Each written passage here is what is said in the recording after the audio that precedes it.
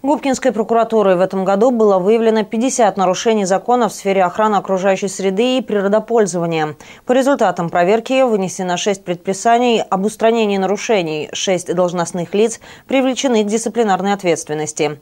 По некоторым фактам подготовлены обращения в суд. Прокуратурой города подготовлено 2 исковых заявления в порядке статьи 45 Гражданского процессуального кодекса, которые также в настоящий момент находятся на рассмотрении. Нарушения касались несанкционированной свалки в качестве, также отходы по производству отходов, выбросы незаконные были.